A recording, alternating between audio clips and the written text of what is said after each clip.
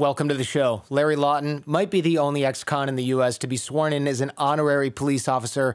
He spent 11 years in some of the toughest federal prisons in the country. But that's not why we're here today. We're here today because he stole over $18 million in diamonds. Today, we're going inside the mind of one of the most prolific jewelry thieves in American history. Come with us today as we plan a fake heist and hear stories you won't get anywhere else, no matter how many rounds of Grand Theft Auto you've played or how many movies you've been binging since the pandemic started. Here we go with Larry Lawton. This guy is fascinating. Enjoy.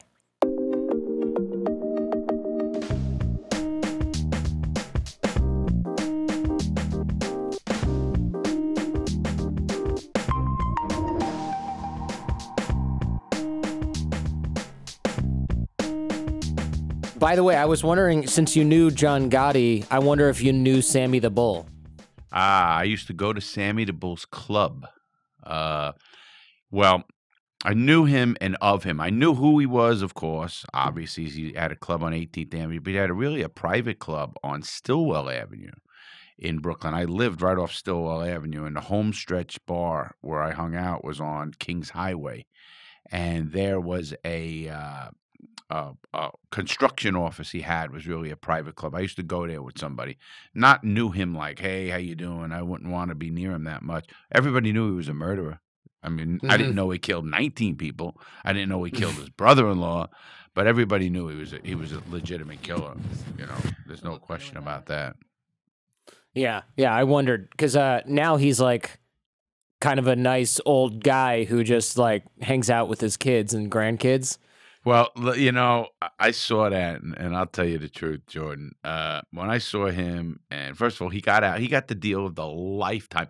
You want to talk about a guy who killed 19 people, and just because the government wanted John Gotti, they gave this guy a deal to go home and keep his money, and then he becomes an ecstasy dealer in Arizona and does 20 fucking years. Can I curse on this show? I don't know. Yeah.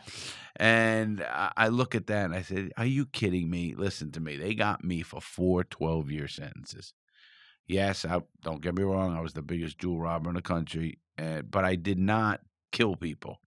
I wasn't beating people or pistol whipping people. Yes, don't get me wrong. And I never want people to think that I'm justifying what I did, because I'm not. But there is a difference. You know, when I was in prison and I did 4 12-year sentences, went in 1996, got out in 2007. You know, my mom even used to say, never liked what I did. My mom was a saint woman, and she goes, but why do you get so much time and a child molester get 5 years? Mm-hmm. You know, so there's this disparity. Just like this. How do you give a guy, I don't care what he gave you, 5 years for 19 murders? Yeah. Am I missing something here? I mean, it's just so out of whack. It's the government wanting somebody so bad that they'll get you, and that they don't care what it is. Sadly, that's definitely what it is. They had to make a statement, and they knew they could trade him for the big guy, for the big boss. Yeah, but you know, at what point is somebody worse than the big boss? John Gotti and Sammy. Sammy was the underboss, and he was making decisions. He ran the construction. He ran a lot of that kind of stuff. Yes, did he kick up money? Yes, you know, was he going through Gotti for certain things? Yes, but at that level, you know, those guys, and even myself, we all made money. How it works is we made money. And when you make money, they don't tell you you make it this way and go here. You come up with your own schemes, your own plans, if you want to call it that, and you make money. I was a robber. I had a buddy who was a drug dealer. Now, I love that line. Oh, we don't like drugs. Bullshit. Everybody knows they're making money. They had the pizza connection in the 80s. I was in prison when they would bringing in heroin from Italy to all the pizzerias, and it was a $200 million operation or something like that, more than that. And here they go to prison. So, but they're not making money on drugs. That's bullshit, and they don't want drugs. You know, that's bullshit. But everybody comes up with their own plan, and then the money gets kicked up. At what point is Larry Lawton or Sammy Gravano or whoever it is for that matter worse than the guy just getting money on the top? I mean, listen, you take the guy out on top, guess what? Somebody else steps into the role. So it's not like, oh, you're cutting off the head of the snake and the snake's dead. That's not right. Well, that's how Gotti got the boss position, because Sammy killed Paul Castellano, I think, right? Know it very well. Matter of fact, I've been to Paul Castellano's house. Paul Castellano had a house on Staten Island called in a place called Toad Hill, and in there they called it the White House because it looked like it had the big beams and all that kind of stuff. Uh-huh. And it was the White House. I used to go up there with my boss, and he used to say, "Come on, you're taking a ride." And I'd go up there, and I was kind of a muscle, if you want to call it. But not that he needed anybody. He'd just take a ride because he had to go to Staten Island from Brooklyn, which had to go over to Verrazano Bridge. And I would go with him, take a quick ride over there. So, and then when that happened, my guy was more with Paul Castellano. So it was kind of like a very tension time. What's going to happen? Who's going to align? Everybody came in a line, if you want to call it that, but it wasn't easy. You know, there was a lot of hard feelings, stuff like that going around. And I was a young kid. Well, not that young. I was in my 20s, mid-20s. And I was just getting out of the Coast Guard. I was working in a bar in Queens called Luke's Piano Lounge. Boy, but I learned a lot there. I mean, wasn't really a bar. It was a bookmaking joint with card games, everything. So, and I used to take action and learn the bookmaking business and muscle for the game as well. So how did you get into the business of stealing gems? I know you grew up tough in the Bronx. Your neighbors were kind of working class and or in the mob, but how does that lead to you stealing gems? Well, I mean, first thing is when I grew up around that life. And when I say the life, the mobsters next to me, the mobster down the block, and the guys with the Cadillacs, the money, and then there's the working families, obviously, like you said. But then when I was always a hustler. When I say young, I was 11, 12 years old doing football tickets, making money. I remember making $125 in a week in 1972. 70, you know, I mean, that's a lot of money for a kid. And what were we doing? Gambling with it. I'm going to do the math on that. Yeah. How much a week? $125 a week. 1972, $125. That's $775 in today's money. And per week. And I was just turning 12 years old. So that's $3,000 a month at age 12. At age 12. Making money hand over foot. And gambling it and losing it and partying with it and going doing crazy things, buying the stupidest stuff in the world. Because I'm a kid. But I love to hustle. I learned to hustle. And then we graduated to even stealing cars. We used to steal meat. We literally put was it Safeway or Pathmark? It's a northern grocery chain. We put them out of business, Jordan. We had guys working in there, bringing out the meat and the lobsters, putting it outside. We'd pick it up at night. We'd go sell it up and down the avenue. We always had hustles going. Then we were stealing cars and bringing them to a chop shop in New York, and we were getting $500 a car. We didn't care what it was, $500 a car. And how were you stealing the cars? Oh, you knew how to hotwire the cars? Well, we had a couple of guys who hotwired, or the best way was in New York, a guy pulls up to a bagel store. And it's not like most areas. They pull up to the bagel store, they leave their car running. We'd wait, they'd go in, we'd jump in their car, we're gone. Literally. Or it's very common. Back in those days, it was very common. People would start their car up in the morning and go in, get their coffee, and get their heater going, defrost their windows and all that, or cool it in the summertime. Oh, let me go put the car on, get it nice and cool. And we'd see the car running on the outside, walk up, boom, jump in the car, boom, gone. You're done. I mean, and literally, we'd go, they didn't have GPSs, they didn't have the OnStar and all that kind of stuff they had today.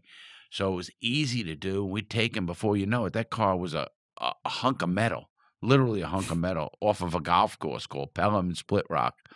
And it was in the weeds, if you want to call it weeds, bushes, woods, whatever we used to call it in the Bronx. I mean, what in the Bronx? You don't have that much kind of woods, but you did, I guess. But anyway, so I started doing that until I went into service. I was a pretty wild kid. I went into service at 17 years old. But when I got out of service, I got hurt in the service. And when I got out of the service, I got retired, military retired. I went right back. I went back to Brooklyn. And I knew the hustle game. So I had some connections, some people from the old days who are now my age, and they're doing stuff in the Bronx and Brooklyn because connections go all over the city. And I ended up getting a job with Mac the bookie. Mac was the biggest bookie in New York. They say when Mac died, the economy went down. He used to take what they call the layoff action. That means when a bookie's job is not what people think. A bookie's job is not being a gambler. A bookie is the house. So what they do is let's just take a game, the Giants versus the Jets. I'm just going to take a fictional game. They want $100,000 on the Giants and $100,000 on the Jets. They make 10% VIG. It's called VIG or juice. They don't care who wins. They get 10%. So they make 10 grand. Not a bad, actually they do that with $1 million. Now you're making 100,000, whatever it is. Well, when a bookie gets a lot of money on one side, what does he do? It's not like I could say no. So what he does is he takes that money. He goes to a guy like Mac, the guy I work for, who would take $50,000, $100,000 on the game because he was the house. He was the house for the bookies. So when a bookie has too much on one side, he lays it off on Mac. And they negotiate the line because the line will be different because the line moves a lot. Well, I worked for Mac. A guy got me a job working for Mac. And I was behind the stick taking bets of 500, a nickel and dime. A dime is 1,000, a nickel. And I was also muscle in a card game, meaning being the bouncer. Anybody got out of hand, they had a card game. When I say thousands and thousands of dollars being thrown around down there, my always thought pattern, I was the crazy guy. How can I rob this place? But, you're dead if you do that. But it's just, in my book, I explain wanting to rob the guys that I knew there was millions down there, but I said, "Boo, that's a suicide mission." But anyway, and then, like you said, getting back into the crime, my first robbery was a setup. My first robbery was a guy wanted the insurance job. So when they wanted an insurance job, they called me and they said, "Larry, we got a job for you, and blah, blah, blah. Here's what it is. The guy wants the insurance. You're going to get to keep the jewelry, and he's going to get his money, and we're getting a cut of this action." I said, "Okay, good enough." Sure enough, I had to set it up just like a robbery. It was not like you could do it like knowing that because he wasn't going to let his employee. What he gave us was I knew how many people were going to be in the store, and I knew the best times to go. Like, when there's the least customers or when nobody's coming by, the mailman, something like that. Mm-hmm. So, because I ended up understanding the business a lot better after I started becoming so good at what I did. Because after my first robbery, Jordan, I said, wait a minute, there's so much. I made $150,000 cash. 1980, I think 89, maybe 88. This is the first time you knocked off a jewelry store. Right. And jewelry store. Was that not? I read that was an insurance job, right? It was like an inside job for the guy. Like it was set up. I call it just as a setup. Yeah. Okay, so he set it up saying you robbed my store, I'll claim the insurance money, and for your efforts, either you keep the stolen stuff and fence it, or I give you this cash. Well, no, he wasn't involved in that. That was come from my boss. You get the stuff, bring it here, we're done, we'll cut the money up, and that's it. Okay. And they knew what to do with it. And I ended up knowing what to do with it, of course. But yes, that's exactly how it happened. So I knew there was going to only be one person in the store. I knew there wasn't going to be somebody in the back behind a double mirror. I knew that nobody was going to come in, like the owner's going to pop in out of the back door. I knew that because those were given to us. Those were the information given to us.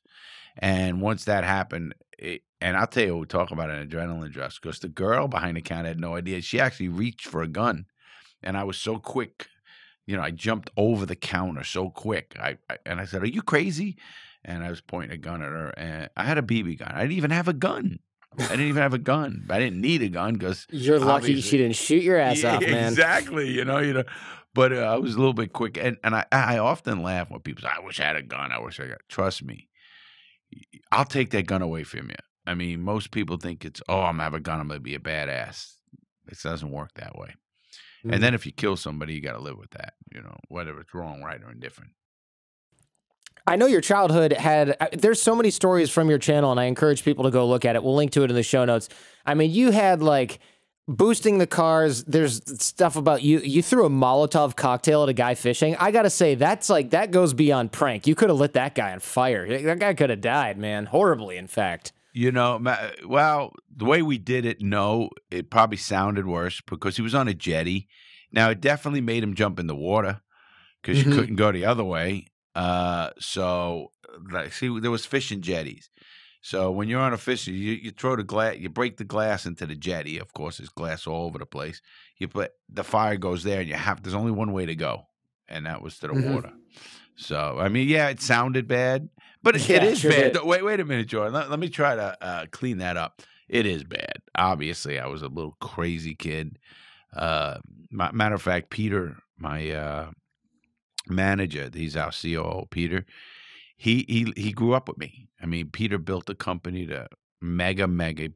He had 200 employees in New York and California. He invented iTraffic, which is affiliate marketing. He's a genius. I mean, the guy's he's somewhat retired. I brought him out of retirement to come work with me, and he remembers me because we were kids together. And he goes, "You were a hornet. You were crazy. You and your brother would fight. It would look like two hornets in a nest. You guys just..." And he said that's when I lost my risk meter. You know, I have a high risk tolerance. That's just me. But I don't encourage people to do it either. As you know, Jordan, if you watch my videos, I always emphasize to make the right choices. Live through this crazy life I have, but don't think it's the way to go, because you might not survive. But listen, I've been stabbed, shot. I was stabbed twice, shot, car accidents and operations, and hit with a bat. And you don't want to try this life. It's crazy, but it sure does make a good YouTube channel. So you're a great earner for the mob at this point, right? You're kicking money up, you're knocking off more and more jewelry stores. Because is it just like the first one was so profitable, you said, well, geez, this is easy. I'm just going to keep going and find a few more of these and keep doing it? That's exactly right. Actually, what happened was I started doing other things as well. The money was starting to come in, so I did other things with the money. Ended up investing in clubs. Loan sharking money was a big profit of mine. Then I'd rob other things. I had a bookmaking operation, so I would get guys in, and they'd owe me money. And before you know it, he's a warehouse manager, so we can't afford his bills. We rob the warehouse.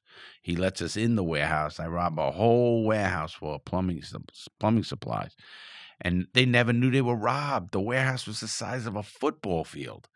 And they never even knew they were robbed. But I was making money, so you talk about earner. But the jewelry, you're right. I mean, after I made that kind of money in one hit, I said, wait a minute. I got to keep doing this. I mean, this is just too much money. And I was always about the money, though, Jordan. I wasn't a drug addict doing it. I like the power and the money. I mean, let's face it, both of those things are very addicting, and that's what most people go for in life. But obviously, they should go the right way, and that's what I always emphasize in my videos as well. You said never rob anything you can't get rid of, and always have a plan to move the goods. I assume you learned that the hard way, right? I mean, just sitting on some stolen stuff for weeks or months at a time seems dangerous. Exactly. Matter of fact, we used to rob trucks and stuff at airports, and we once had some electronic gear we couldn't even get rid of. So you're selling it for nothing, and then the risk is too high. And I learned that lesson there, and it was funny because it bode me well when I had a guy. I was in charge of a security guard company, and I had a guy go from where I was to the Miami Convention Center. He was guarding. He calls me, says, "Larry," he goes, "I got all these Picassos. I got Picassos, Rembrandts. You want them? You want to rob them? I got we could set this up easy. It's a done deal." So the first thing I do is not say, "Yeah, let's rob it." I mean, what am I to do with all these pictures? I call New York. I couldn't get 3 cents on the dollar. 3 cents. So if I rob $1 million picture, what are you going to get? I couldn't get $30,000 for $1 million. 10% is 100,000. I couldn't get that. I couldn't get 3%. Am I going to take, the heat you're going to get for robbing stuff like that? Every person. And then where do you get rid of it? That's the key. You couldn't get rid of it.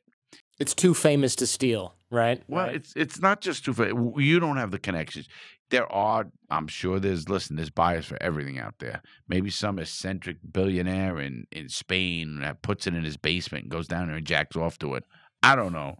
But there are some sick people out there that, that do crazy stuff. But I don't know, Jordan. Listen, in my criminal career, what I learned is you get it, you get rid of it, and you get the money, and goodbye.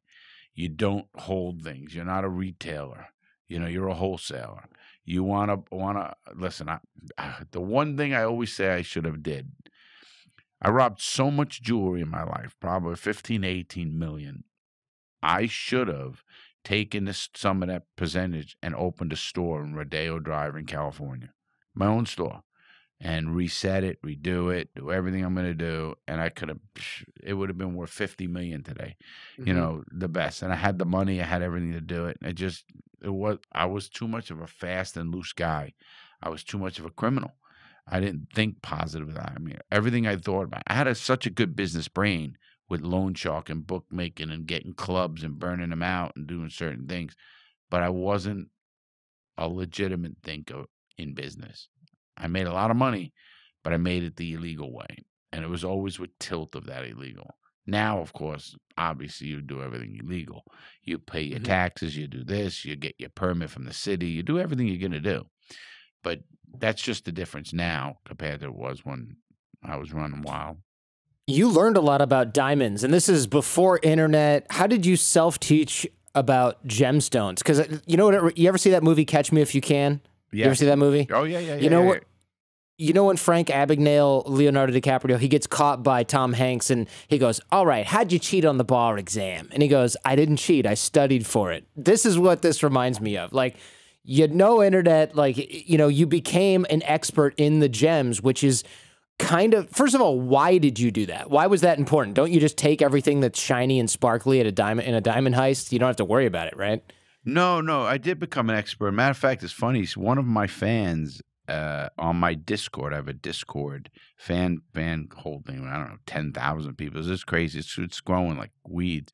He's a jeweler. He's an actual jeweler. He's a young 23-year-old young guy, and he's a jeweler. And his grandfather was 83, and they're in the trade still. And I was telling him just the other night, Jordan, I went to the GIA. It's called the Gemological Institute of America to learn about diamonds. And I did that under the table, and I paid 10 grand. And because I didn't want to get screwed. And, you know, when you have that criminal mind, you're always thinking, who's going to screw you? How are they going to screw you? How are they going to get over? You got to be one step ahead of people. Well, you know, when you're divvying up jewelry and you've got $1 million of jewelry on a table, and you want to know what it's worth, besides some stupid tag that means nothing, totally nothing. The biggest criminals are the jewelers. And when you look at it, you want to have an idea of what it's worth, how clean it is, what watch is worth, whether it's a Breitling or this watch or a Rolex, whatever, and why it makes them tick, what makes them worth so much money, what types of jewelry does it, you know, can it be taken out, can it be, you know, the gold melted and the piece reset, because all signature pieces have to do that. So I wanted to know all about that because I didn't want to get screwed by people that are criminals just like me.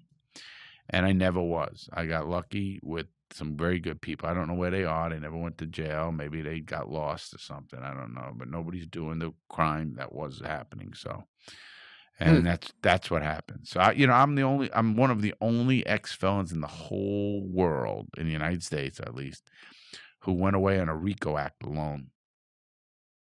Can you explain a little bit about what that is? I mean, that's the Organized Crime Racketeering Act. What do you mean you're one of the only felons that went away on that alone? RICO is Racketeering Influence Corruption Organization. That's that came out in the 1970s to get mobsters, to get the higher ups, so they can get them. Well, you have to have other people that are your co-defendants, or at least the people who work for you, that are testifying or something happening, because it's an organization.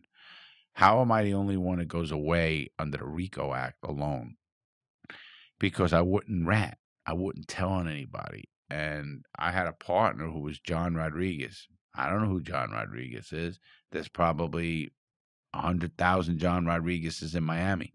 In fact, this isn't even a secret. In 2001, I'm in prison already since 1996.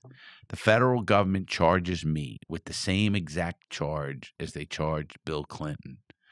18 U.S.C. 1001, which is filing a false statement.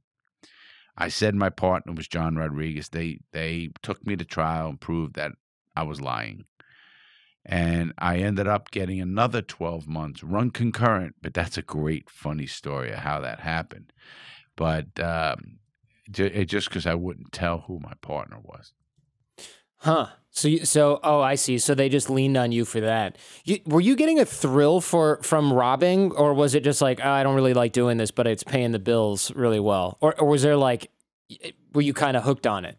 Oh, it's an amazing high, Jordan. I've done every drug in the book. There was no drug better than walking out of that store with X amount of dollars of diamonds. And not only that, there were some people who I robbed. I'd rob today.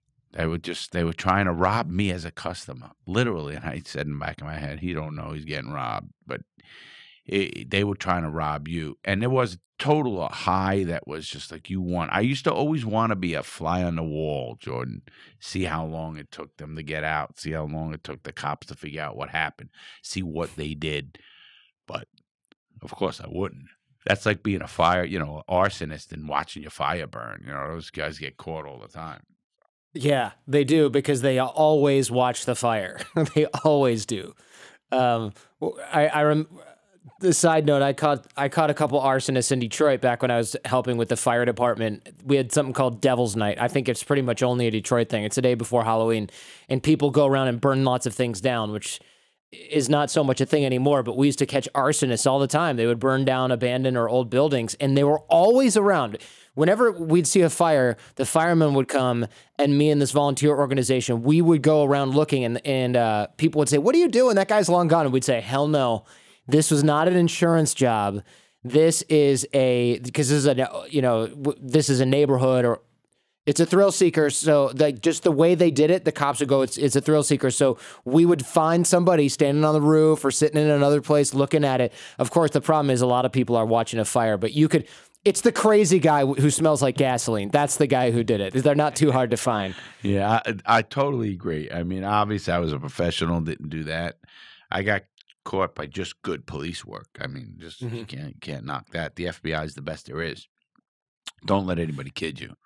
They got more money and more resources, and they're all educated, and they all know what they're doing. Some local cops are, come on, let's face it. Look what's going on. They can't get cops, period, to be workers today. So how much do you think these guys are really that into their jobs where they're that good with a budget to do what they want? So they don't even have the budget, to fly here, to do this kind of testing, to do this. The FBI, don't play with them. It's like I tell people also with judges. You want to tell a prosecutor to go fuck himself, that's one thing. You want to tell the cop to go fuck himself. Don't tell a judge to that. That guy could put you in jail, period.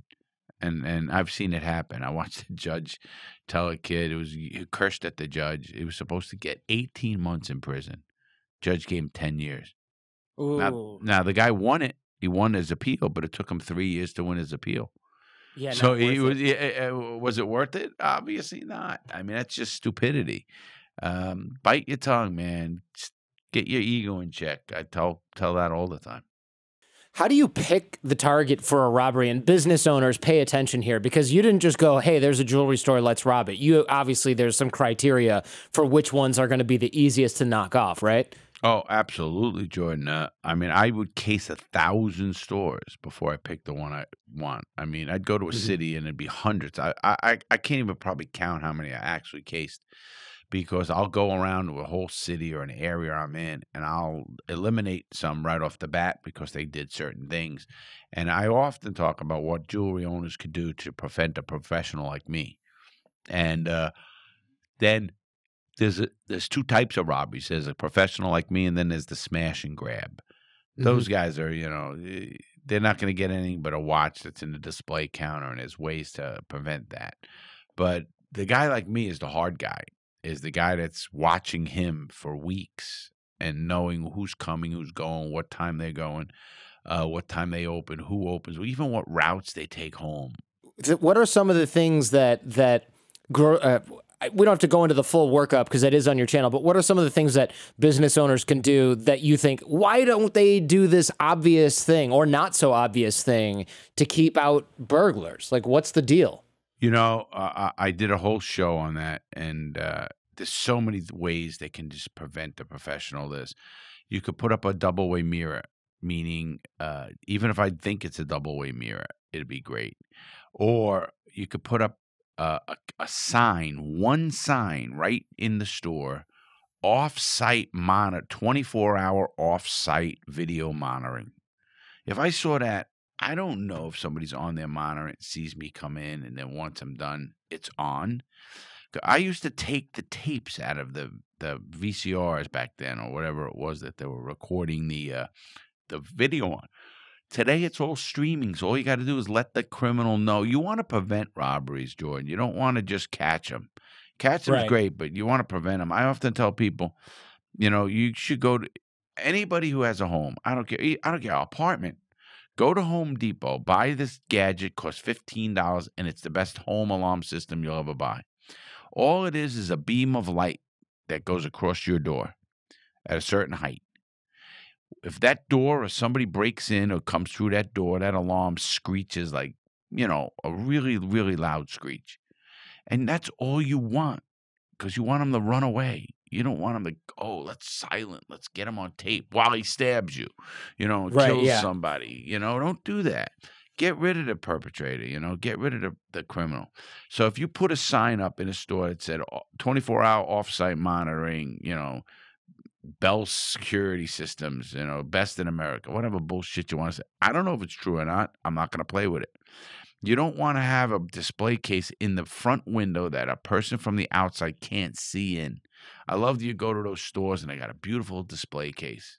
I said, this is great. It's perfect for me in the store. Nobody can see in. They don't know what I'm doing in the store. They don't know who's in that store unless they walk in. Oh, I see. So the display case prevents people from seeing through the window. You want people to be able to see you robbing the place from the street. Right. It gives me a lot more caution to do the place. I would do robberies when the sun was coming up or the sun hit the glass at the right time because you can't see in. I didn't do it when it was a cloudy day or it could have been a cloudy day, but the way the light or the way the glass on that place looked, it had to be perfect. And that's easy fixes. I mean, you should alternate where you go to work. You get in such a groove of employees. They go the same way. They park in the same spot. They do everything, Jordan, and it makes it so easy for me because now I know who's there. I just go by and see the car, and I'll go by multiple times in a day, and it makes it easy. If I have a delivery, I would stagger my delivery. You should call what is it called, FedEx or UPS, and say, listen, on Tuesdays I want to be delivered by, for after 1 p.m. On Wednesdays and whatever it is, I want deliveries in the mornings. Because that would throw somebody looking at your store and say, man, when are they coming? I don't know when they're coming. I got to know. And there's little things like that you can do. And of course, never the display cases should be obviously certain, not only locked, but you shouldn't put more jewelry out than necessary. You shouldn't go to a place where you hide your good jewelry because I'm watching that. So little things like that. They also have buzzers in their pocket now. Be ready to go at all times. And that's an alarm. It's silent alarm. But so, there's different ways to secure a jewelry store. And there's so many more I can go in. I can probably go down a whole – I just did a TV for Jewelry Robbery magazine. I did a piece. And it was about how to prevent robberies and from starting when you get up in the morning, what to do, all the way and through a full day. And there's multiple things you can do. Now, this is fascinating because I think a lot of people wouldn't expect you to. They go, oh, he's looking for the place where all the jewels are out. The minute detail of waiting for the glare to be right on the window so that people couldn't see in from the street, because that gives you a 10, 15-minute window of just putting stuff in a backpack or whatever and running out. It just makes it impossible for other people to see. That type of detail, that I assume is what separates you from those idiots that crash the car through the front door, get out, they're smashing all the cases, they got a bunch of cut glass and Rolexes or whatever watches, low-end ones, in a bag, and then they run out the side door and get on like what are those tiny little scooters, and then they're cruising somewhere, and it's like, look for three dumbasses on a scooter with a backpack that has glass parts falling out the back because there's a hole in it. Like, you see these guys on YouTube, and you just go, these people have either never robbed anyone before, or they have just been lucky as hell so far. Well, to not you get got caught. two things. Like what you're saying is the professional like myself is going to really plan it and have a getaway and do everything I know I need to be done.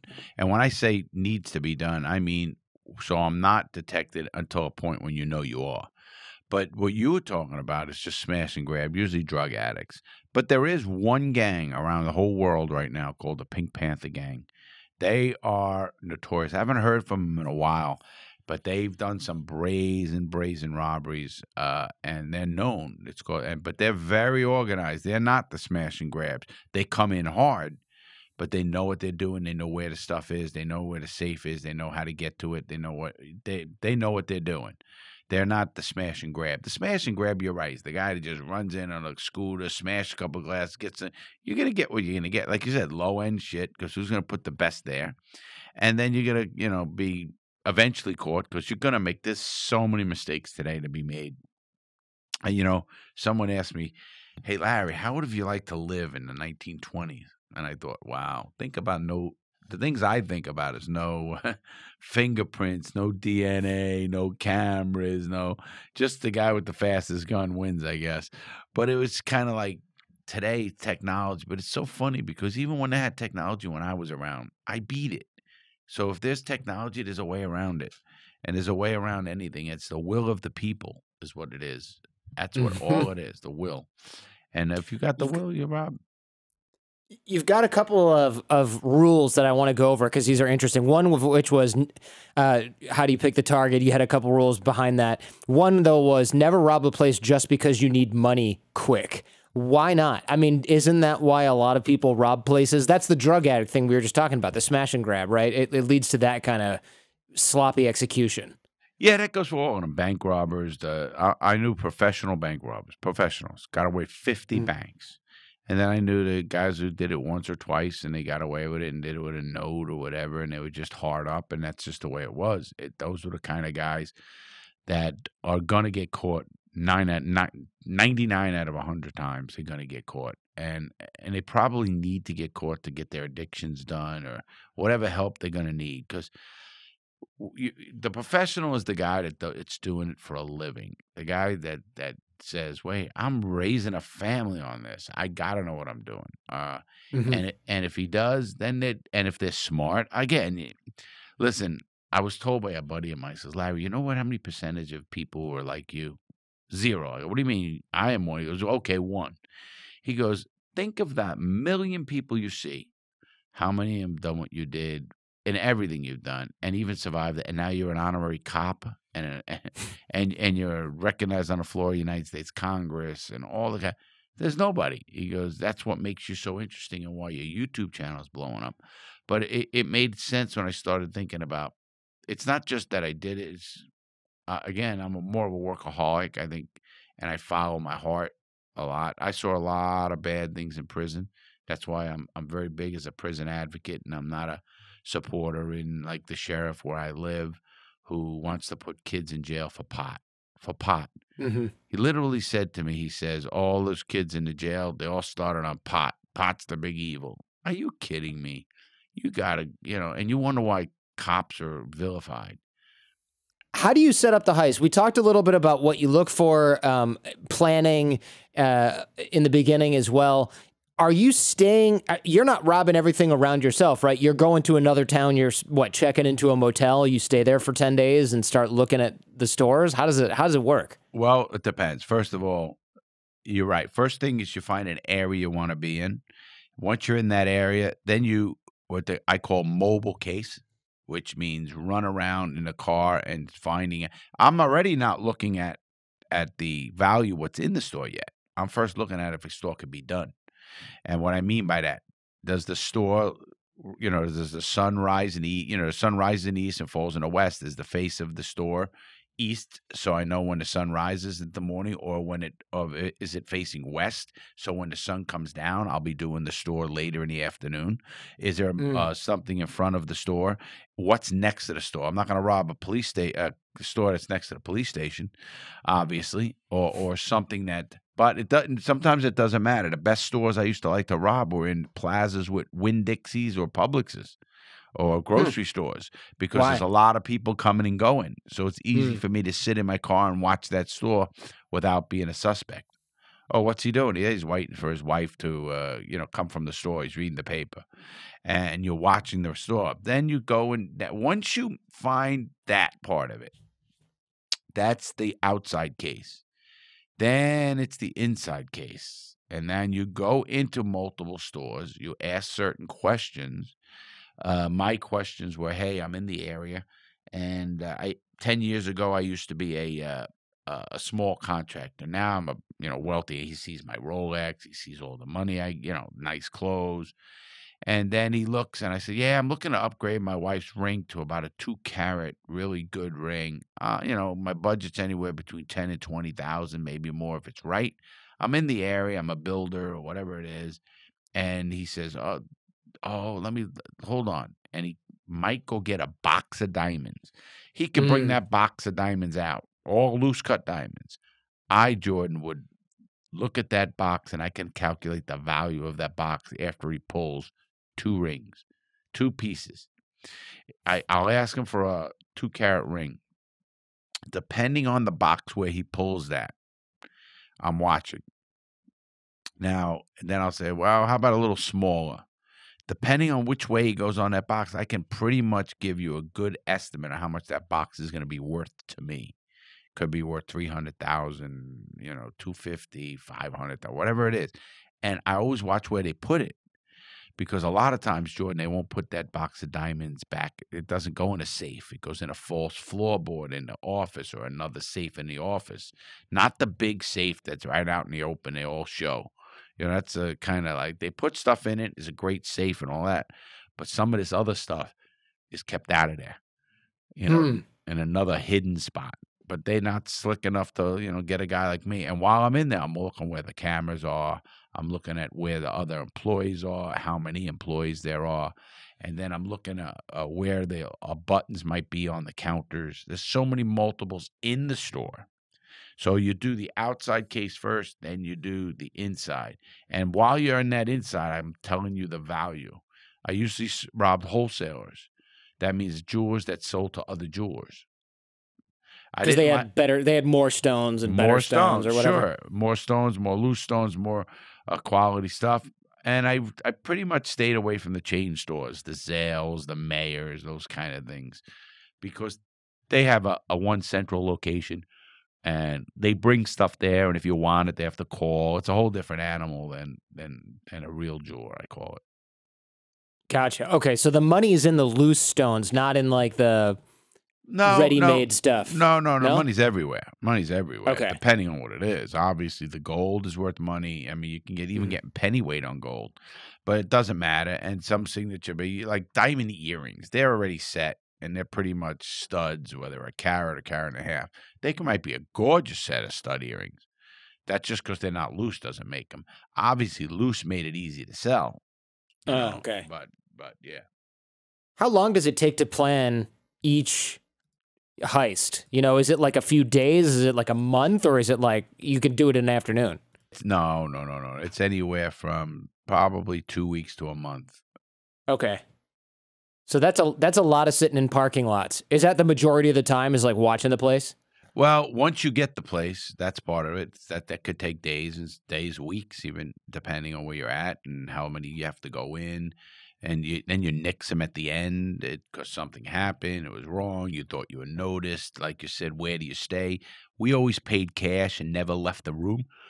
So we weren't out. Like a motel room? Well, cheap hotel room or cheap garbage one, or camping. One time I went camping a couple. I think I did videos on that.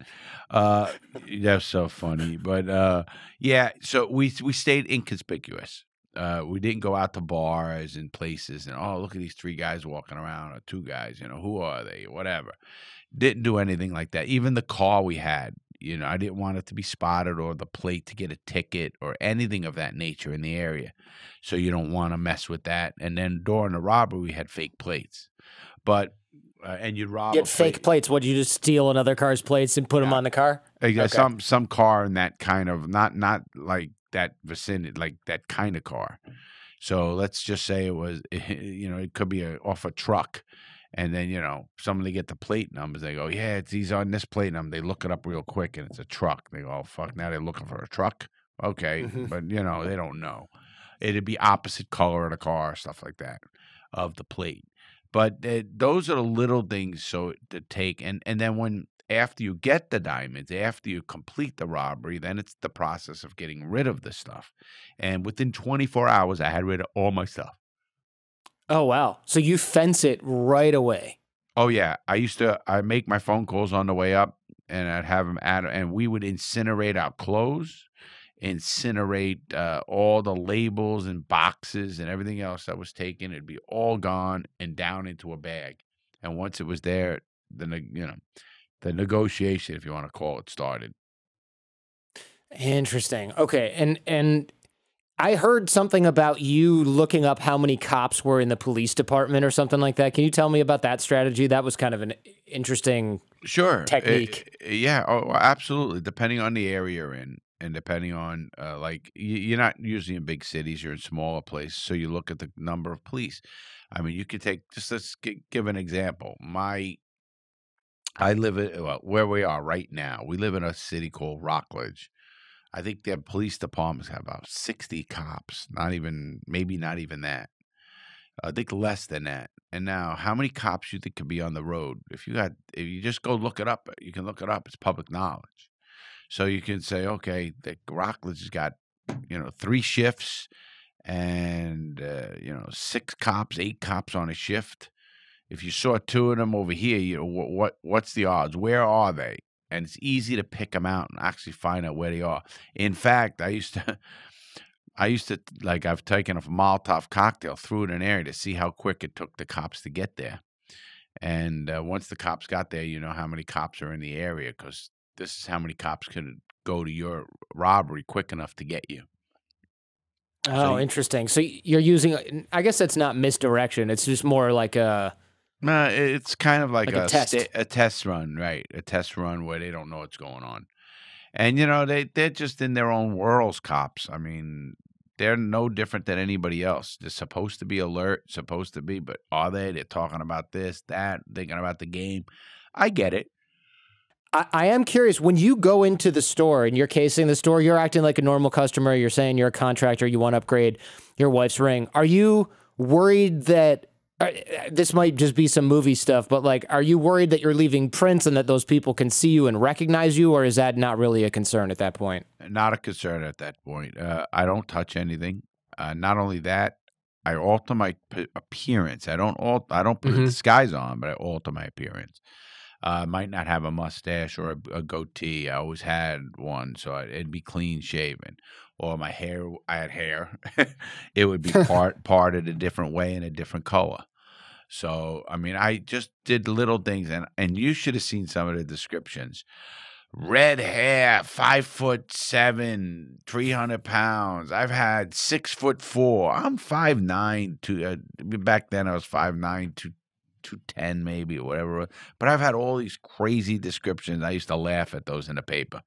And it just goes to show you how off the eyewitness descriptions are. It just, they're so unreliable. They're proven that many times, though. So I'm surprised they weren't like, he was an African-American male, 7 feet tall. Yeah. Eyewitness testimony is notoriously inaccurate, so there's no big surprise there at all. And so, okay, so you go in, when you are executing this, you know what you're going to take when you get in, right? Because you only want to steal stuff worth stealing. It seems like you could. Oh, no. You didn't know what you were doing. No. I emptied the whole store. The whole store was. You emptied the whole store. Oh, really? Okay, because I've heard other thieves be like, just steal what's worth stealing. Don't take everything. So you're just like, screw that. When you go to a jewelry store, Jordan, it's all worth stealing. It's all worth stealing. Come on. I even had it's a funny thing on my YouTube channel. I used to take a clock. I don't know. Just, it's one of these. From the store. Yeah. They'd have like a little small antique clock or a little something. I just took it. I don't know what it was about that. I just took them. And I always took a clock out of a store. I don't know if it was symbolizing time or something. I don't know in my own head. But I emptied every shelf and the safe and the back room. So, yeah, I got everything. And you took the security system tape so they'd have no footage right out of the VCR. back then I would take the tape. At times I couldn't open the tape. I'd take the whole machine. So Yeah, that's faster. yeah, I would just rip it out literally and take the whole machine. You ever see Home Alone, that movie? Yeah, oh yeah. The Wet Bandits, where they turn the faucets on. So your thing was the clock. Yeah, it was kind of weird, and it was not because of that, because I was robbing before that movie, but yeah, it was kind of weird. I loved clocks, and there'd be some nice, like, diamond encrusted clocks on some they're selling or something. I always grab the clock, and they're bulky to a degree. I mean, some of them are smaller, but I wouldn't rob a clock like a grandfather clock or something like that. Sure, yeah. It was something I could put in a bag, but it was just my thing. I don't know what it was. It was crazy. Where are the clocks now? Oh, I'm sure I gave them away for gifts for everybody in the world. Oh, okay. So there's like somebody at home is like, I got a clock as a gift and it's covered in diamonds. I wonder if this is real. He gave it to me for my bar mitzvah. Yeah, I gave a lot of stuff away, so jewelry. So there's some stuff people have out there for sure. I guess it's better than getting caught with a bunch of stolen clocks, which would be super embarrassing. That'd be a bad way to go, eh? I never got caught in a store, and thank God, and never got caught with anything. So that's another good thing. Yeah. But the close calls, all that kind of stuff. But that's the nature of the beast in whatever you do. And there is risk in everything you do. I don't care what it is. It's just a matter of what kind of risk. That's all it is. I heard that a lot of times people will plan things backwards, right? Like they plan the getaway first and then work backwards. Is there any wisdom in that? Oh, yeah, absolutely. I mean, I used to make sure I can get away with it before I even did it. So, and I mean, you plan it to a degree backwards. I mean, if I had to alternate a little road here or there to go out and knew it was safe, I would still do it. But I knew my getaway beforehand. So, yes, you do work backwards in its own way because what good is robbing something if you don't get away with it? Mm-hmm. I mean, that just defeats the purpose. The goal was to get out.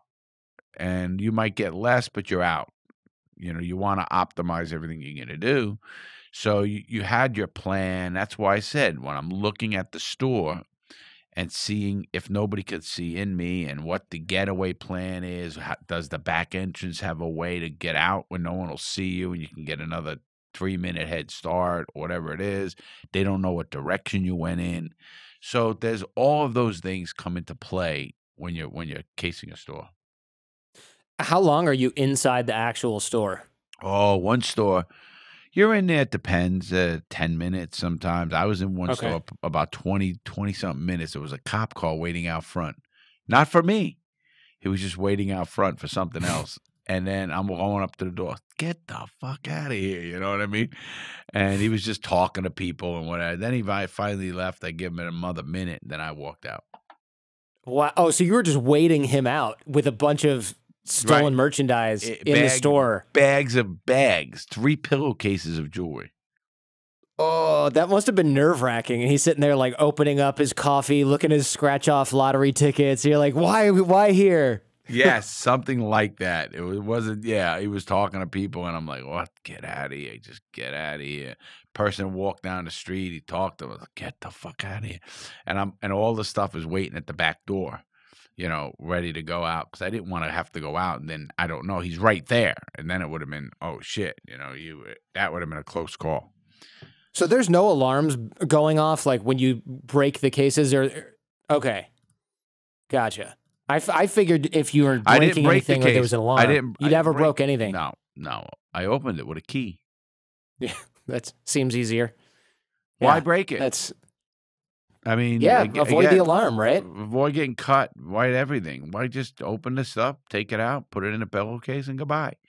It's not, again, that's not rocket science, that part of it. It's obviously planning it. The rocket science comes in with the picking of the place, planning the place, and having the outs and everything else. But inside is pretty cut and dry. I had plans. You go here, you take these cases, you take these cases. I got the safe, and I got the person, and I got the back rooms, and we're done in, maybe 7 minutes, 5 minutes, 7 minutes, 10 minutes, whatever it's going to be. And, you know, how many people, if somebody walks at the door, what do we do? Who goes and gets it? You know what I mean? Because if a person walks in, they're in on a robbery, and I put them down too, you know, and I used to use flex cuffs and put them down. Like So, zip ties, right? Like right, plastic handcuffs. right, exactly. Zip ties. What is Yeah, it? It's not. Is it just you, or like who else is working with you? You got a crew with you, or no? I had a crew with me, 2 other guys. Okay. And How do you pick those guys? well, that's the problem. Yeah, you better know them better than you know yourself. Yeah. And I did. I knew them both. One was my brother. That's not a secret, and he ended up going to prison. The other one he ended up passing away. Not now. He passed away of cancer when I got out, but when he's about 5 years ago now, I think he died of cancer, and so he was the other one. So yeah, you can't really just pick some schmo off from the bar like to go do this with you, because you need to be able to trust that they're going to come through on everything and not flip on you, right? Well, yeah, it's not even a flip. Yeah, first of all, you have to panic. You know, I tested one time one person, and he couldn't do it. He ended up panicking, but I had a backup. I'm not going to be stupid and just trust someone on a major job without having a backup. And he did. He panicked. People, you know, it takes a lot of balls to do what we did. That's number one.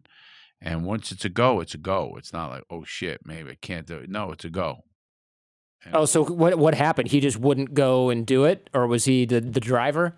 nope, he was in there. He was supposed to bring the car around back on a single, and he panicked and left.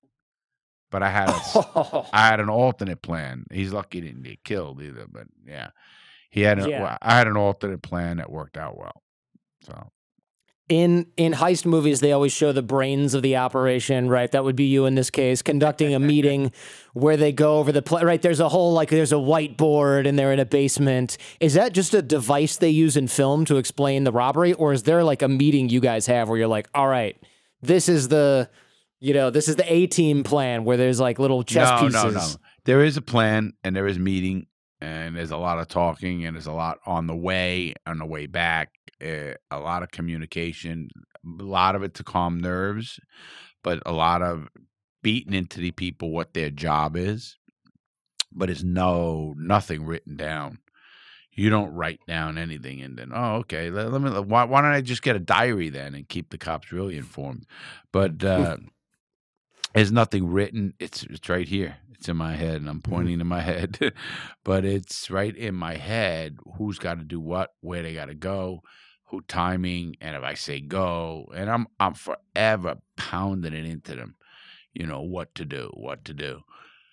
You got the right side. You got the left. When we go in, don't move. You know, if anybody moves, I got them. You know, don't go there. Don't go here. You just keep doing what you're doing. We got to get out in this amount of time. If the alarm goes off, we're on a go. So that means you go. Just if the alarm goes, get ready, and we all hit the door, and we hit the getaway car, and we're done. But you pound that into people. You don't. That's like training. It's like any kind of baseball team or anything. You train for that. You are pounding it into him, so it's second nature that he does what you ask him to do.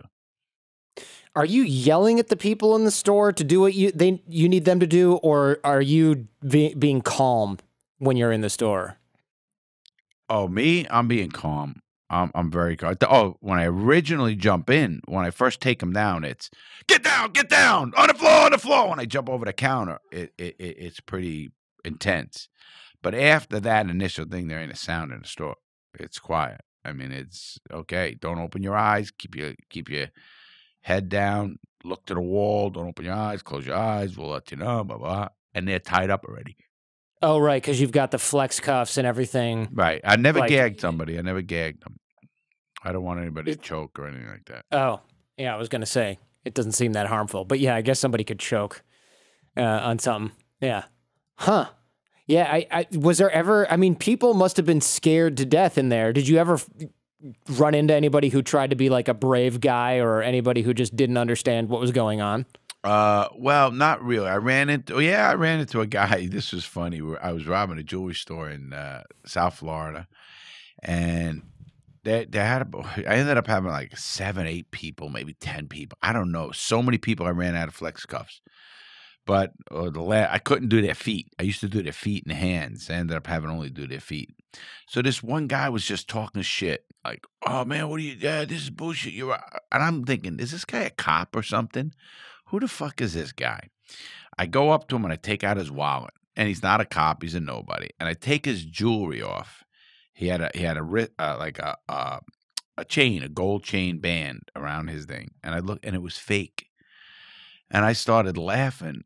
I says, "You fugazi motherfucker, shut your fucking mouth." He was trying to, and the two clerks that, the employees started laughing because this guy, I guess, used to come in and try to think he was a big shot, and he wasn't a big shot. And they started laughing, and I just started crying. He shut up, and it was so funny. Oh, man. So he's over there flexing, and you're like, you're not even wearing a real gold bracelet. I said, you fucking fugazi, meaning, fake. I said, fugazi is a term for something that's fake. I said, you fake fugazi fuck. I said, oh, shut your fucking mouth. And it was so funny. The girl started laughing. Oh, was it funny? Now, obviously, cash is the best because you don't need a fence to sell it, but cash is super heavy. I guess there's not enough cash to be too heavy in a robbery, right? At a jewelry store, a few thousand bucks? No. Bullshit. Oh, no, not enough. Listen, you could carry a lot of cash. But the biggest robbery, besides the $1 billion jewelry art in Germany, the biggest robbery ever was in France in a hotel room in Paris, and they robbed $134 million worth of diamonds. Now, even if they only got 20%, 134 million is what? 26 million? 128 million? How would you lift up $28 million in cash? Yeah. Do you know how much that weighs? Yeah, we did it. I don't know what it's like, 70 pounds per, what is it, a million or something? I'm going to look this up right now. Yeah, you can look it up. Cash look it up. Do it a gram. A bill weighs a gram. So depending on the bills, obviously, if they're all hundreds. What was the total? What was the total amount in $100? Well, let's assume it's $100 bills. What was the total amount of money? One bill is a gram. And it's $134 million. Okay, that is... You couldn't lift it. The amount of... Okay, 134 times 10... Oh, yeah. So that's... Yeah, that's a lot. So $1 million is 10 kilos. So okay, I'm going to do this into pounds. 2.2. So it's 25 pounds. $1 million. Yeah, 22. So if we do this on the calculator, so you said 134 million? Right. Okay. That's like 3,000. It's like 3,000 pounds of cash. That's over a ton. I mean, what are you going to do with that? You can't. That's like a pickup truck weight. Exactly. I mean, and they walked away with that kind of money and walked away out the door in a briefcase. Just got up, left, and walked in a briefcase. I was on the news about that for a long time. And like I said, let's just say for a fact he only got 28 million. What does 28 million weigh? What'd you say? It's 25 pounds, 22 pounds a million? It's 22 pounds per million, yeah. So 22 times, you said $28 million? Right. 28 times. Yeah, I mean, 25. that's still 600 plus pounds, man. Right. You can't lift it. You can't lift that. There's no way you can't lift that. It's trips and trips or whatever it is. If you had to pick it up in 50-pound bags, 70-pound bags, where are you going to go? How many trips you going to make? I mean, and I'm telling you, diamonds was the way to go. But you had to have it out because there's always another man. Obviously, as I always say, cash is king. Because, listen, I wouldn't mind robbing a armored car vehicle, or I knew guys who planned heists on depots, cash depots, where that's where the armored cars pick up their money. It's like they have rooms of 20 million in it, 30 million. I mean, now you get me a truck and get it all out of there, and then get the truck to another place, and then you're done. Then you just lay down for a while. But I heard you turned down a $12 million robbery. I did. What happened there? Well, I'm so glad I did. It worked out that if I did, it would have been a kidnapping. It would have been everything else, and it wouldn't have been a Oh statute man. of limitations on it, right? Anyway, it was a robbery in the Bahia, not Bahia, uh, what's the hell? In Doral, not Doral, down on Miami Beach. Wow, I always say I'll never forget. It's the Fountain Blue Hotel. I won't forget. Hmm.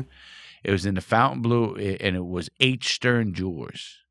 And I planned it, had dynamite built that looked just like dynamite. I was going to put dynamite on the manager to open the store, and he opened it about 20 minutes before the guard came in, and I was going to put dynamite on him, go in with him, empty the store, go out, and I was going to have his family being held with dynamite and tell him if you do anything and you're dead and he don't hear from me, we're going to blow everybody up and we're leaving. If you pull over, you're going to blow him up. I had this thing planned right down to really good. And we were waiting in the bushes of his house once, and a dog spotted us. And I called it off right then and there. I said, it's not going to go. Too many variables. And it was the best move I ever made, Jordan, obviously. Yeah. No kidding. You would have ended up with a lot, and that's a lot of cash to trust people with. Like your brother can probably trust, but still so much. No, money it would have involved. been easy. I would have got about 5 million, 4 million, whatever. I was going to tell him, listen, give me a couple million right up. Pay me $1 million this month, $1 million that, the people I know. And get rid of it. I don't think I would have had a problem with the money end of it. That would have been the easy part for me. The harder part for me would have been there's never a statute of limitation then. I never did anything where there's not a statute of limitation. So it's not like I murdered somebody and now they're going to get you. Right. There's no statute of limitation on me. For people wondering, in case you don't know, statute of limitation is how long they can go after you for a crime. So if you rob someone and then, or you do some fraud 8 years later, or whatever the statute of limitation is, then it's like, oh, what? You got away with it. It's too late. But things like murder, kidnapping, I think also certain types of... No, treason, murder. It's treason, murder, and kidnapping. That's it. That's Most it, right? others have 5 years. Most of them are 5, not 7. And there's a couple of 7. But there is now a few that child sex stuff. They've made the statute 10 years and even made some of them 20. So there is some changes on for that crime, but no robberies or this. And the reason they can get drug dealers for a longer sentence is like, I know a guy who was a drug dealer. He got out of the business, totally out of the business. Now he was out of the business 4 years already. A friend calls him and says, hey, listen, can I borrow your boat? I got a load of dope I want. He goes, I'm not in that business. He hangs up on the guy. But that phone call kept him in a conspiracy. Just kept him in the conspiracy. So the statute... Because he knew about the crime. Right. And the statute of limitation went another 5 years. And he ended up getting caught and convicted. Even though the statute... he was out of it, but because that phone call that continued the conspiracy, and that's what happened to him. Interesting. Yeah, you don't want to mess with the statute of limitation because, of course, the prosecution is going to look for any nexus, any connection to anything you've done, and you're going to have a hard time finding a judge who goes, well, I like getting people off on a technicality where they will never get punished for the things that they've done. They're going to go, all right, if you don't believe it, challenge it all the way up to the Supreme Court if you want to, but you can do it from jail, buddy. That's to a degree. There are judges, especially in the federal system, that are more really law-bound. And you'll see that more in the Fed. The state systems are corrupt because they're all elected. You got to remember that. Mm-hmm. They're elected people, which is a bad system because they got to give favors and they got to campaign. They got to do everything that's wrong with the system. Yeah. The federal Judge system... Jordan, tough on crime. Yeah, exactly. The federal system, once they're appointed, they don't give a fuck who you are. Right. And that's why I don't ever worry about the Supreme Court picks. A lot of people do. But I asked him, I said, let me ask you a question. What about John Roberts? What'd he do?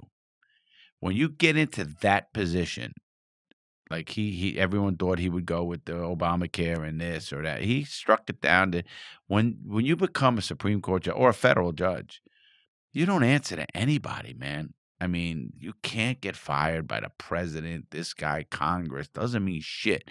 Your real conscience comes in. So, and if you're a constitutionalist judge, you're going to go by the Constitution, period.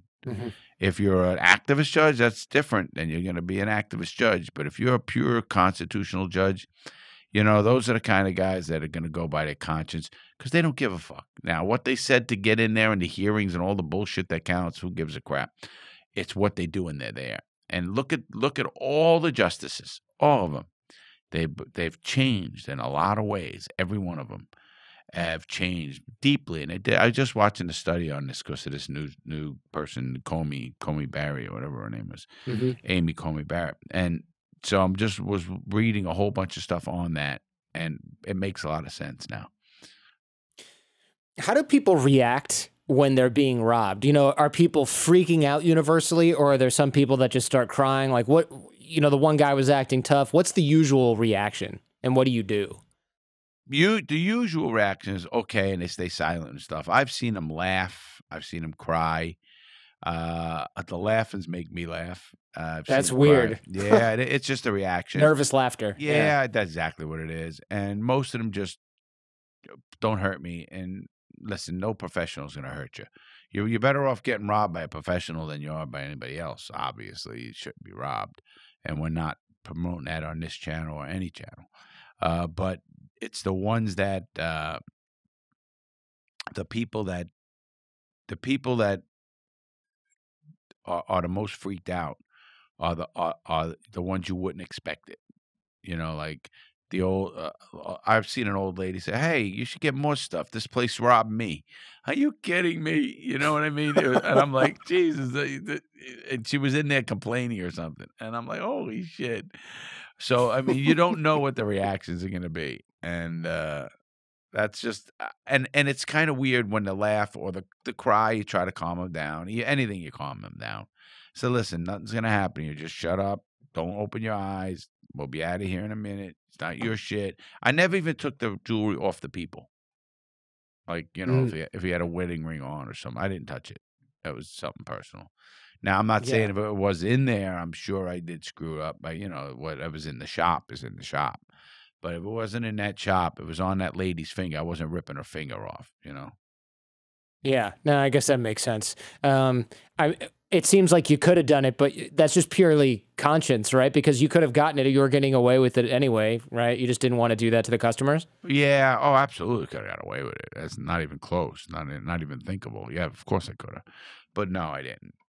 No. You get what, 30% of stuff that you fence? Like, what sort of split do you get when you give it to somebody else who sells stolen goods? Sure, it depends. You know, that's a rough estimate. It's a good one. There's certain pieces you'll get 40%, some you'll get 20%. So, you know, depending on what it is, how hot it is at the time. But a good pick is 30%, and you'll be right. Man, those guys take a lot of risk because they're storing stolen stuff after receiving stuff from people who are being chased or investigated. Then they got to sit on it for a while and move it around. And then they got to find somebody to buy it. And then they got to take that money. And then they got to go back to you and give you some money. That's just such a risky gig, man. They take the diamonds, right? They give you the cash up front. Here's your 30. Oh, up front, okay. You got $1 million. Here's 300,000. Okay, you got your 300. Now they already have that melted down, taken out. It's being reset. It's like as if they bought diamonds again. You know, it's like they bought a load, and now they put it out, and it's maneuvered. You know, and it's sent. I knew a lot of my diamonds went to California. Was sent to California, and when it was sent to California, that's what they did. They moved it out of there. You know what I mean? They got it out of that area. Even though unless it's such a signature piece. Then they break them right up. But like a regular piece, that's nothing. It's a normal. You'll see 1,000 of them, and 1,000, you know, in 2 stores, you'll see 25 rings just like that. They're not going to touch that. It is what it is, and it's good. Now, unless it has what they call Lazar Kaplan. Lazar Kaplan are laser cut diamonds. Those have a serial number in them. You number one. I was wondering about that because they could put that in there on the side so small you couldn't even see it, right? Right. Well, a Lazar Kaplan diamond can't be seen except with a 10-power microscope. So the serial number can't be seen, right? Right. On it, you mean? Yeah. 10-power microscope can't be seen with the naked eye. So it's very important that you you don't rob that because you got caught with that. Now you got caught with a serial number diamond. The other one's hard to prove. They have what they call birth certificates, but they're all bullshit. It's all bullshit. It's all freaking diamond game. The diamond game is a big hustle game. Let me tell you. How do you take something and take 80% off? Because it's fucking marked up 100%. I mean, Yeah. it's a crazy game. I often tell people the biggest mistake people make, the third largest purchase you'll ever make, Jordan, is a house, a car, and then a diamond. And are you married? I am, and I went through and did a show about the diamond hustle and about how it's just like complete BS. That's why when you go to return a diamond that you just bought yesterday, they're like, all right, I'll give you 30% of the value. And it's like, what are you talking about? The policies are bad. But even so, like the whole thing, as you know, is set up to be a cartel by De Beers, so the prices are controlled. They're not worth anywhere near what they're sold for, so they're not an investment by any stretch, because a wholesaler or somebody who buys them with their actual cost, it's maybe 10, 20, 30% of what, if that, of what you're paying in the store. The margins are like enormous. You talk about pinning it. I know how it works in De Beers and how they make a jeweler come there and they take 3 bags and put them in a room and say, you each get that bag's $2 million, that bag's $2 million, that bag's $2 million. Take which one you want, or 1 million, 2 million. You have to take the garbage that's in it or not. And a lot of people don't know this. The Russians were going to open up mines they had, and would have tanked the market. But De Beers went in and bought them out for billions and billions and billions of dollars, because otherwise the whole market's done. The whole industry's done. The worth of stuff is just done. What do you feel after a robbery? What's like going through your head as you're running out the door after you get back to your campsite or your motel room or whatever? Wow. I always wanted to be that fly on the wall. It's such exhilaration. It's like you won. Your adrenaline goes for the first hour, and then once you start calming down, it's like, wow, I just did it.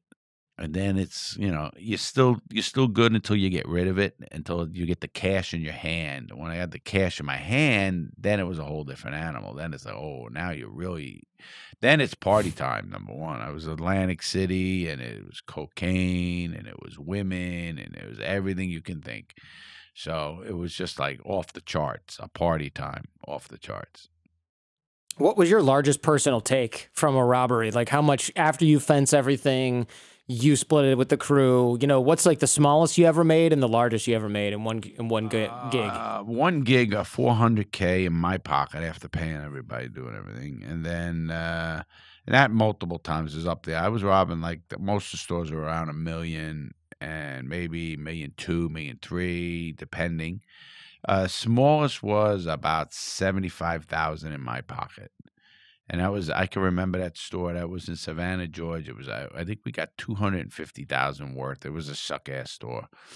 And after paying everybody and the trip and everything, I said, what a fucking waste this was. But it was a chain store. It was a Friedman's. But most of them were pretty good because I cased them very well. I didn't just case them, they had to be right in all aspects. I left cities. I left areas because they weren't right. And then you go to another area. And I had them planned out where to go before I even started the trip. When I knew my safe had under 50,000 in it, I would then start thinking about the next robbery. And how many a year were you running? Like 8, 10, or like 5? No, about three to 5, depending. Okay. Depending on. Well, 3 times. Yeah, 3 or 4, 5 maybe. I'm trying to think of which years, because I robbed about 20-something stores in 6 years, 7 years, something like that. 6 years, so 89. So you're doing like $96. $1 million a year, give or take, in like 1980s money, really. So that's pretty right. Late 80s, early big. 90s. Yeah. Oh yeah. Late 80s, early 90s. I was living a couple $1 million tax free in today's money. That's pretty good. Oh, more than that after it was all said and done. I lost $3 million in casinos, but I also ended up buying stuff with it and then working the money by putting it on the street, they call it, and making loan shark money and being a bookmaker and buying nightclubs and buying things that made money too. And then when you're not playing by the rules, you're making money until you fucking burn it. Or I burned a pizzeria, or I did so many things. When you say burn it, do you mean literally like light it on fire because it's not making money anymore? I went for the insurance money. Yep. That's Ah, that. If you read the book, that hole's in there. Yeah. yeah. I mean, I just want to make sure we get all the good juicy details for everybody.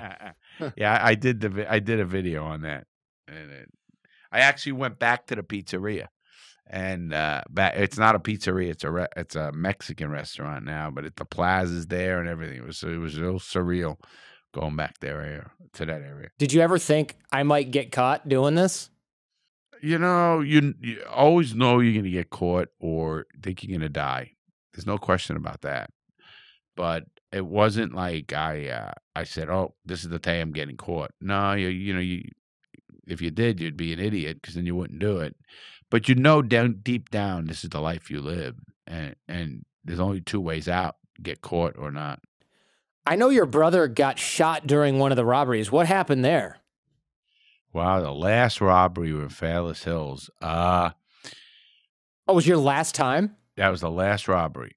Oh, of course, right? Was it your last because he got shot, or was it just luck, quote unquote, that he got shot on the final round? Because of that one, the police work was so intense that they ended up getting us. And I did not know this at the time. The FBI would flood an area, and when they would flood the area, they used to go to every jewelry store in the whole 20-mile radius and ask, "Did you see anybody with this MO?" Blah blah. This one lady said yes.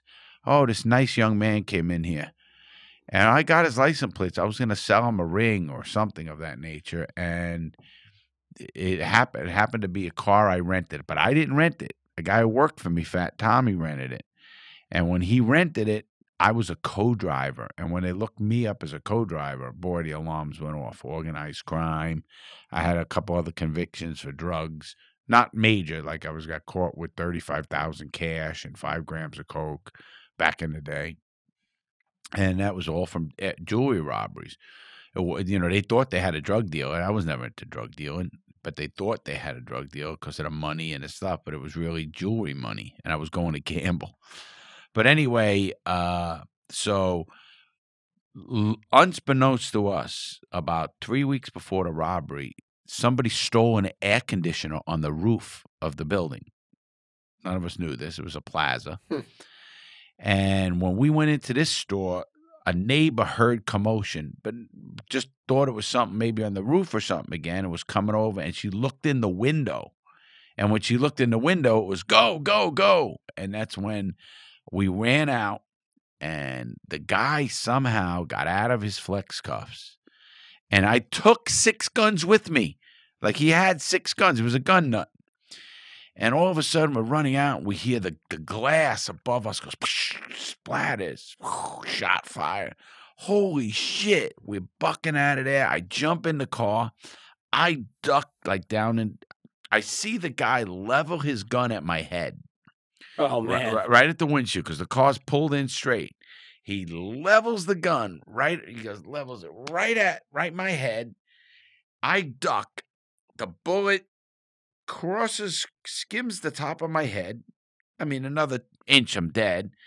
And my brother leaned forward to go low too, and it went in his back and then into his arm. And it's still in his arm. And so he goes, I'm hit. I go, I'm hit, because there was blood coming down my my head, a little bit. But it was a scrape. I didn't feel anything. The adrenaline's pumping. But again, having a planned getaway, literally where to go, what road to hit. Everything was planned to the nines. And we ended up getting back to Brooklyn and getting cleaned up. And I was going to drop him off at the hospital. He says, I'm hit. I said, I'll drop you out. He goes, no, I'm all right. I'll be all right. And he was, thank God. I think about that. If he would have died, that's murder, Yeah. And how do you live with brother. that? And I was just going to say, how do you live with that? So anyway, and we ended up getting back to Brooklyn, getting him cleaned up, getting me cleaned up, getting the car fixed, did everything. And because of that FBI work, more intense on that robbery than ever, they got us. Really? So did any family members go like, oh, how did I don't know your brother's name, but how did he get shot? Or how did he get his arm hurt? No. The only one who knew about it was we were gonna. Funny story. We were gonna take him to a vet. We had a friend who used to go to the track. I said, "Hey, Uncle Louie, I need a doctor. My brother got shot." Okay, what do you mean? He calls. He goes, "Well, I got a veterinarian will do it." Under the table. I said, "Can't be a doctor that you know." At the time, my mother worked. She's an RN, and she worked at a doctor's office. And when we got back to Florida, my mother doesn't know. My mother's the most innocent woman. I'm not kidding in your life. And we ended up telling my mother, "Hey, Mom, we were playing with guns in the bar, and Davey got shot. He's all right, but what do we do now? And we can't go to the hospital because if he does, then I shot him. I'll go in trouble." So my mother took him to the clinic and fixed him up and didn't take it out. She knew there would be more damage taking the bullet out than trying to leave it in there. And she gave him tetanus shots, and she kept antibiotics, and she fixed them up, so to speak. Oh, my God. Your mom must have been freaking out. I don't know. You'd think she would be, but she wasn't, Jordan. She says, my mother's a New York woman, my dad was a union construction. He was a union delegate. He built the World Trade Center. So he was in the fringes of little things. And do you think she knew, like, oh, they were playing with guns at the bar, and she's just like, I don't want to know? She had to know, right? A part of me thinks that. A part of me does think that. Yes, what you just said. But I don't know. My mother never. This is a true statement.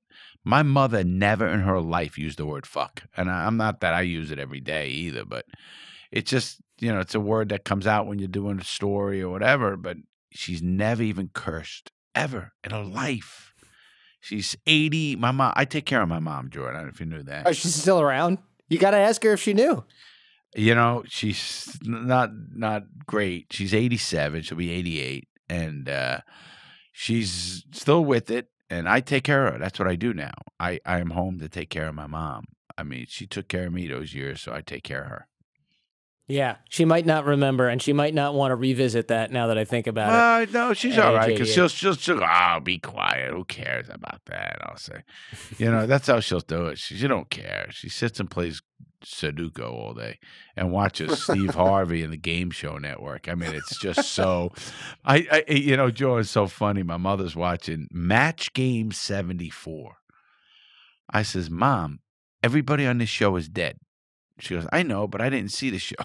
I says, "You're crazy." Match Game 74. The show's 56 years old. Right? What is 74, 84, 94, 2004, 2014, 47, almost 50 years old. I says, "It's crazy. It's crazy. 46 years old, the show." Oh my God. Yeah, it's like watching Johnny Carson host something or whatever, or like Ed McMahon and like all these old shows. So, all right. So you said you finally got caught by the FBI. How did they piece this together? They didn't catch you in the act, right? They did investigative work and found you. Do you have any idea what it was? Oh yeah, I told you they got the lady, and then they ended up putting it together. They had a file on me. I didn't notice. They were looking for me for 6 years, and they're the ones that said I was the biggest that ever did it. And so they were looking for me for a long time, and they put all these cases together. And it took them a while. It took them over a month and a half just to figure that out. And then they ended up having 4 eyewitnesses after the fact of knowing me that would pick me out. But they ended up closing the case on over 20 stores. Oh wow! Yeah. So they got their man, so to speak. And then what we did was we called it Rule 20. A Rule 20 is when you in court, Jordan, and you get all your cases brought to one district, so it gets handled in one spot, and that's it. How many stores did you did you rob, or should I say, how many stores did you get caught for? Well, yeah, good point. I was convicted for 4 stores and closed, I think 21, 22. I don't even know if there might be a few more out there. Yeah, might be. and so ended up going to do 4, and I ended up getting 4 12-year sentences to run simultaneously. Right, concurrent. not consecutive. Concurrently. Concurrent. It's Right. called running wild or running consecutive. Consecutive is you run together. Concurrent runs together. If it's consecutive, it's one after the other. Right. So you do 12, do 12. No, I had them concurrent. And I did that. I ended up not having, if they wanted to do that, I would have went to trial in every single federal district. I would have made them take all the people. It cost them millions and millions of dollars. It would have took them. But they ended up agreeing to run it concurrent.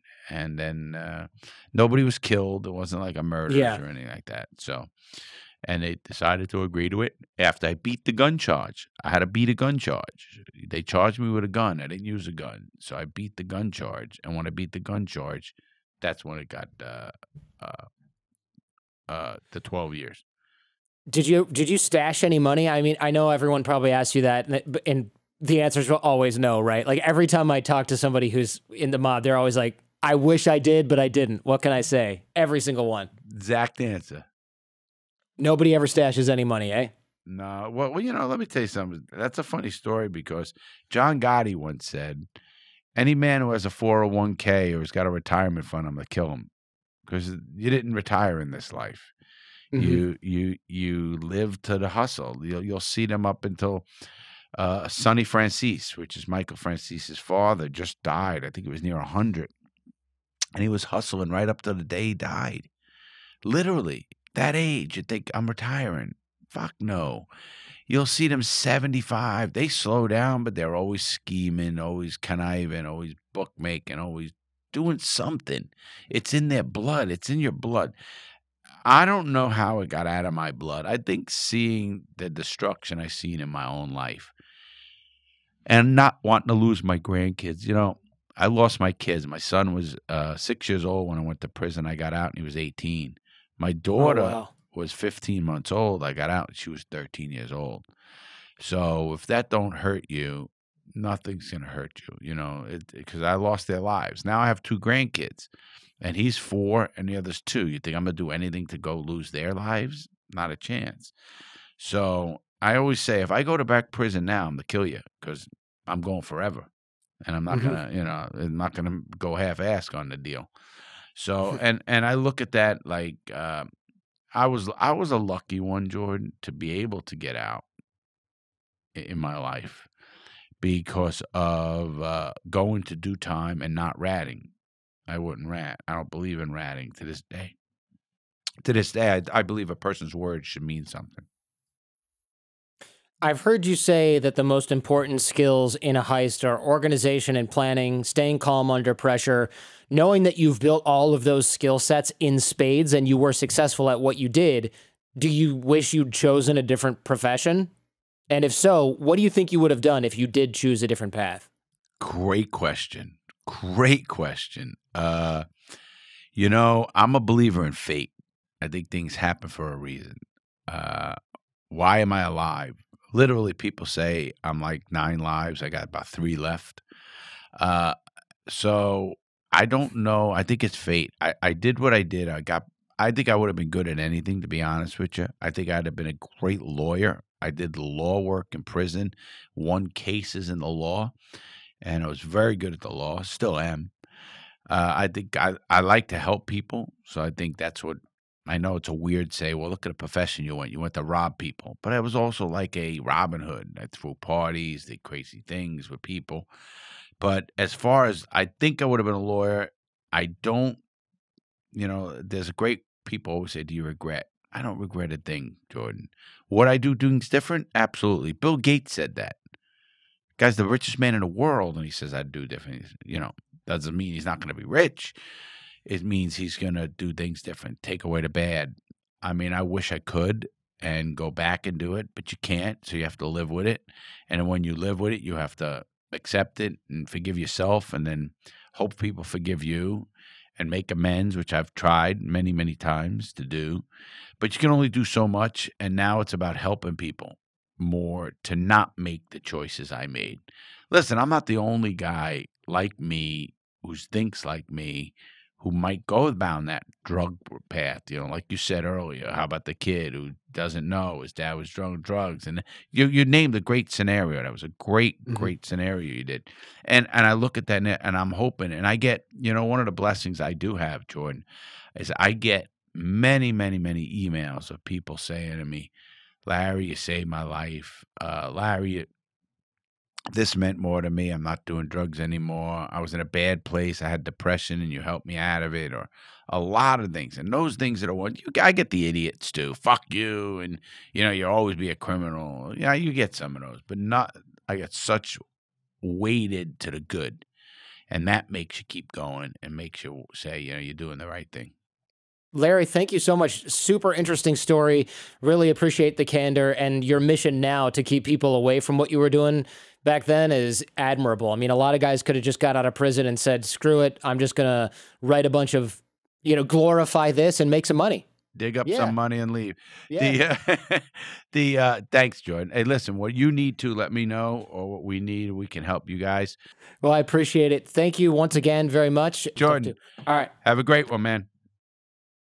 For a lot more on the Jordan Harbinger Show podcast that you will not find on YouTube, go ahead and check out the feed at jordanharbinger.com. Check out the Jordan Harbinger Show in Apple Podcasts, Spotify, wherever you listen to podcasts. Now click here for an interview with Billy McFarland, the creator of Firefest, serving his time in federal prison. We did the interview from prison. Also, you can click here for an interview with the enforcer, Anthony Salvatore Luciano Raimondi, former enforcer for the Italian mob. Of course, click right here to subscribe to the channel.